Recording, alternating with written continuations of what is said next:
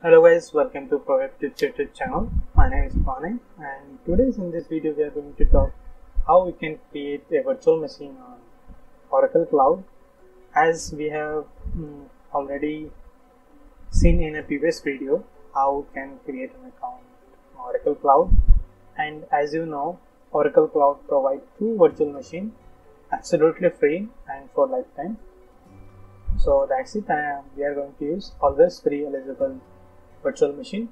So I have logged into my server, as you can see. So dashboard, and now you can see here the launch resources. So we are going to click on compute,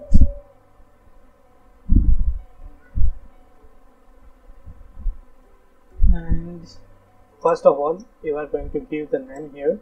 So I am going to host a WordPress website. So I am going to give my website name, and placement will leave as it is, and you have to select image and share. So click on edit. By default it's selected Oracle Linux, so we are going to change it.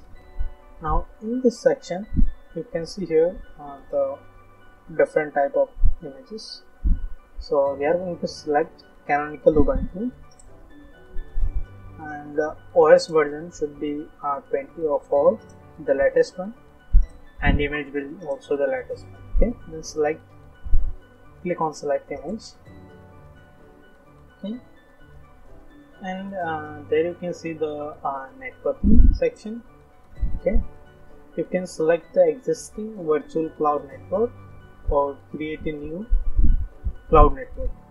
If you select the existing one, you have to edit your the existing virtual network, and you have to add some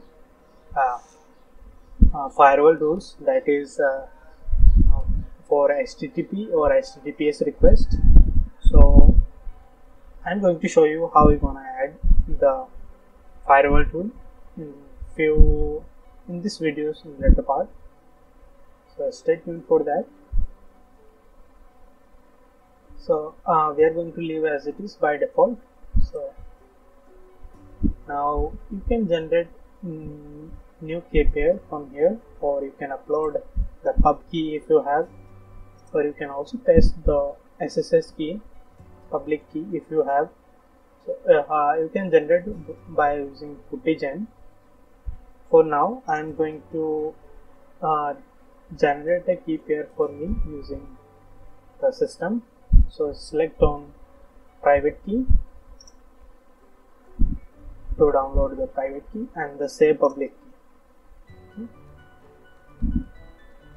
And then also the boot volume is specified is 46.6 GB, save as it is by default, and click on create.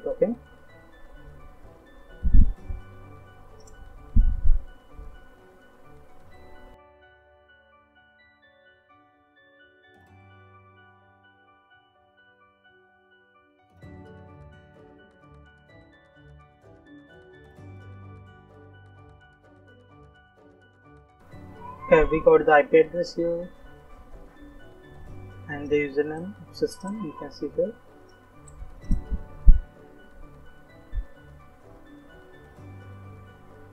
And now the system is running. So that's it for this system creation, or you can see the virtual machine launching.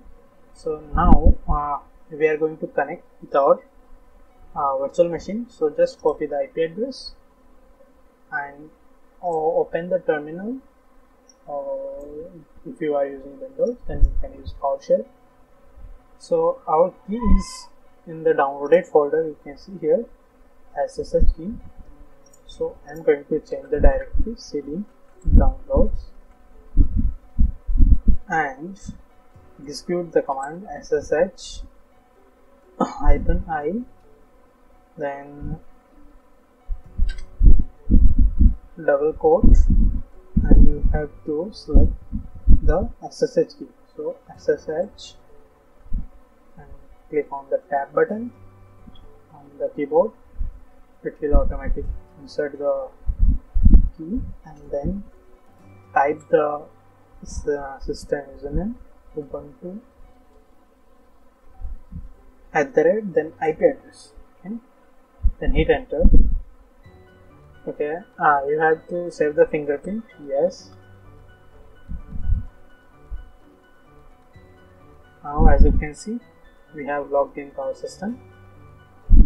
So, like now, if you want to host a WordPress website or any type of website, you have to add the security rules. So, for that, what you need to do, again, come to the instance dashboard, scroll down, and you can see the primary VNIC, and click on subnet. You can also provide the network security group if you want. Both work as same. So I am going to just add the subnet. So click on subnet and select. As you can see the security list, you have to select the default one.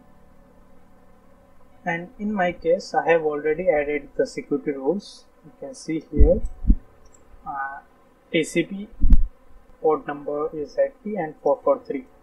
So in your case, if you are first time installing, so it could be not in here. So I'm going to show you how you can add the rule. So first up, I'm going to remove this two. Okay, in your case, you will see only these three rules. So you need to add two more. So click on increase rule. The source type will be CIDR, then type the source CIDR, that is 4 times 0, 0.0.0.0/0. Okay, that means every IP address can access the system, and protocol will be TCP.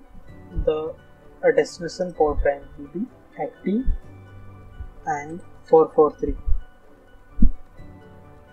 Active for HTTP request and 443 will be HTTPS request. Okay, and click on add increase rule.